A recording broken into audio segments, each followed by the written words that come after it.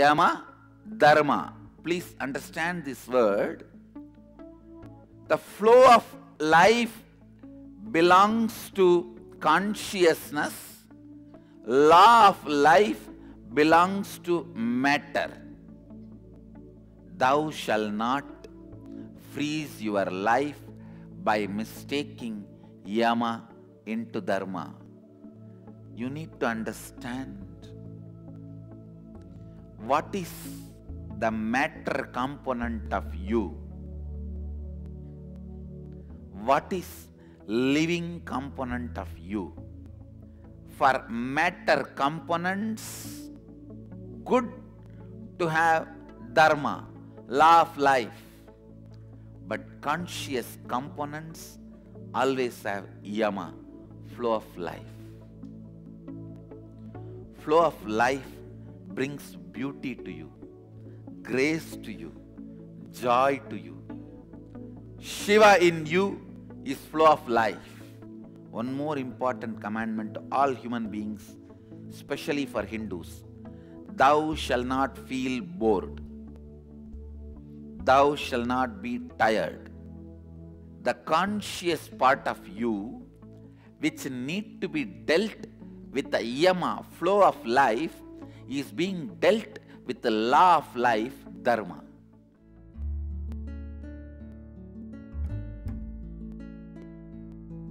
Like in Gurukul, we are not taught just by opening our eyes we can read.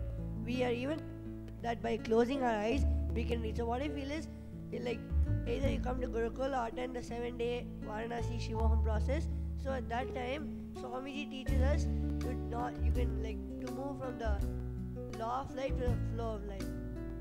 My mom used to tell, don't go out and play in rain because you'll catch cold and you'll get wheezing. So I used to be always in that cognition.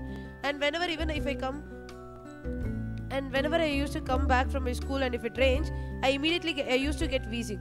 And I used to get cold and all.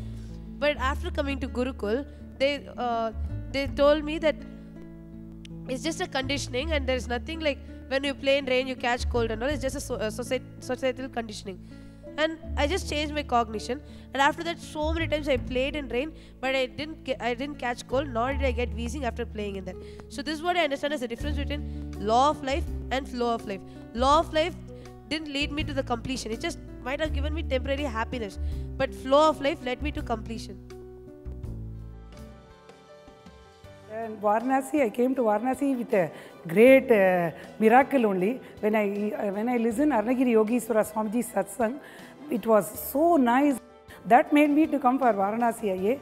Then immediately I applied for Varanasi. Then I never thought my husband will come. In Dayal Davda, Swamiji said, bring your husband also.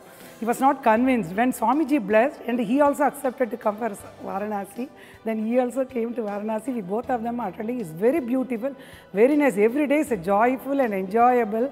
And with the Swamiji, we are, as if we are sitting, everybody and taking a coffee. We are all with Swamijis around. We cannot express. You must come and experience Varanasi experience. In this IA, in completion process, I completed with everybody. When I was sharing with everybody, I thought, oh, mine is nothing. Everybody is having so much. Then all my thoughts and worries got liquidated. This is why I experienced very nicely and still is going on. I'm just eagerly waiting what is going to happen another 10 days, 12 days.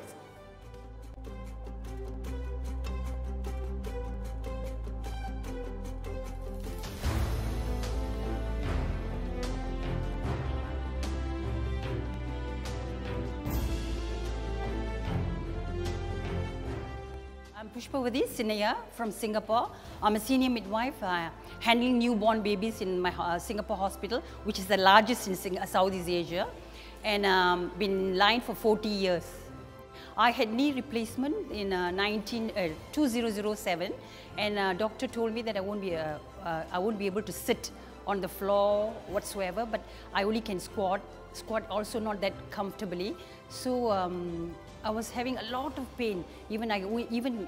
During my sleep, I will just sleep on supine position, no turning right or left or whatsoever. I asked Swamiji that my knee I should sit on the floor and do meditation and all of that. Yeah, I received it, I think about 10 o'clock in the night, and 10:30 when I was in my room, I was able to sit on the floor, and I started crying, and I cried to Swamiji, telling him that this is a miracle, because after this operation I was not able to sit on the floor at all. After 9 years of not sitting on the floor, and now I'm able to sit on the floor. I feel so happy. Every day is a miracle for me. I always talk to Swamiji. At home I have his photograph and I talk to him, and whatever it is, he always answers my prayers. Swamiji is a savior to me, I should say, because I used to pray to God, Lord Shiva, Goddess Mariamma, and Mahalakshmi and all that. But after knowing Swamiji, he's my guru, and I worshipped him. That's why I'm here for the second eye.